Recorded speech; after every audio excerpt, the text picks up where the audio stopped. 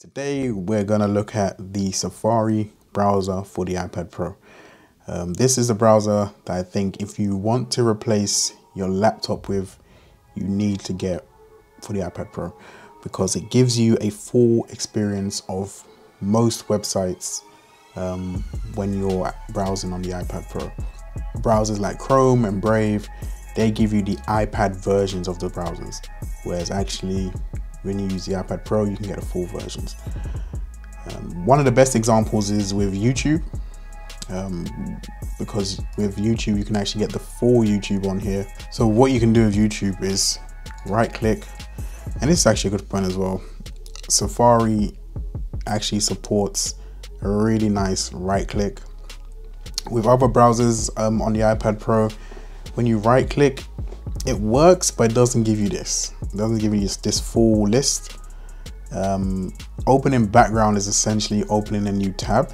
So you see like this, and then you can just kind of scroll through, and yeah, you can get like a good version of YouTube.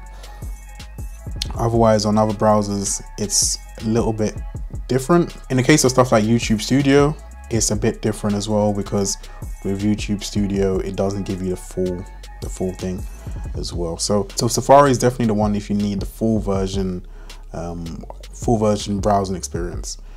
You can see Safari is, it just feels like Apple really, gone to town with this.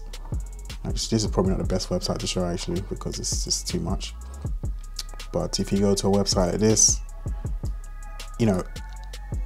of course Apple built the iPad Pro, so if they're gonna build a browser for it, I mean, it should be good and it should work well. And to be fair, it does. It definitely works better than the Chrome browser or the Brave browser.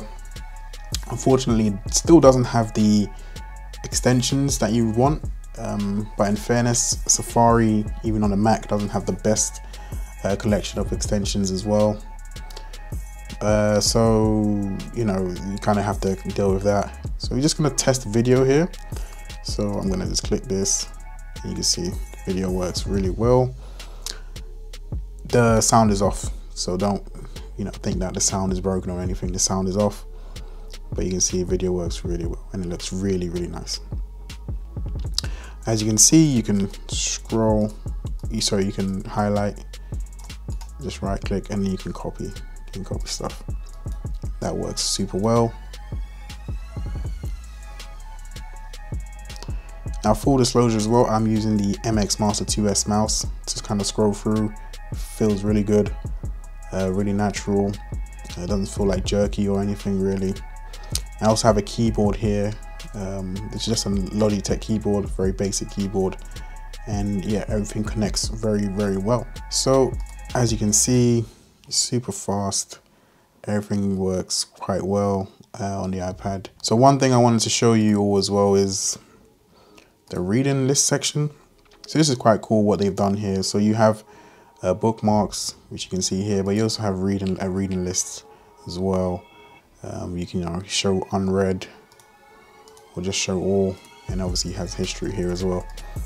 I do like the way they've done this, because it kind of puts everything in one place. One tick against Safari for me is that the settings for Safari aren't actually in Safari.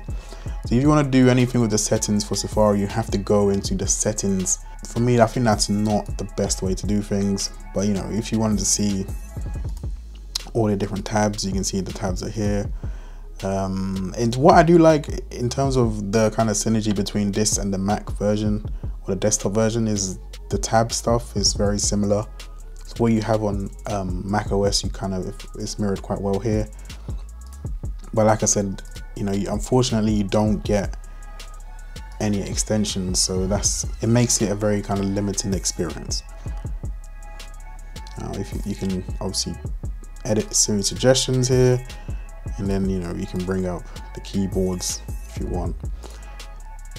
For me personally, even though it feels quite stripped down, and to be fair, most of the iPad Pro browsers or iPad browsers feel quite stripped down, I still do think this is the best one for doing work and any kind of productivity kind of things, because it gives you the full version of the websites, I just feel like it's a little bit more robust than other things. Let's go back and focus on the iPad Pro version of Safari and look at video. So we saw a little bit of video on that website, but let's look at like a dedicated video platform. And actually, while we're here, let's just check out YouTube. So what you're going to find is YouTube plays ads on Safari. You can skip, of course, so it's all good.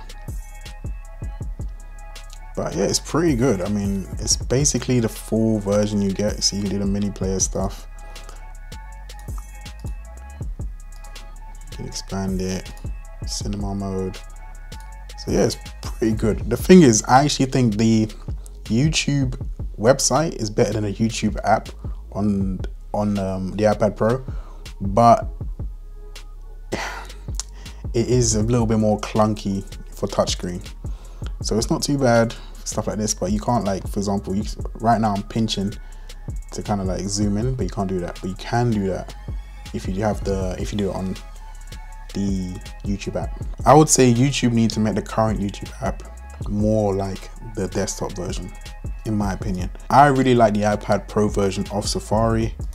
I think it's very slick. I like how very minimal it is.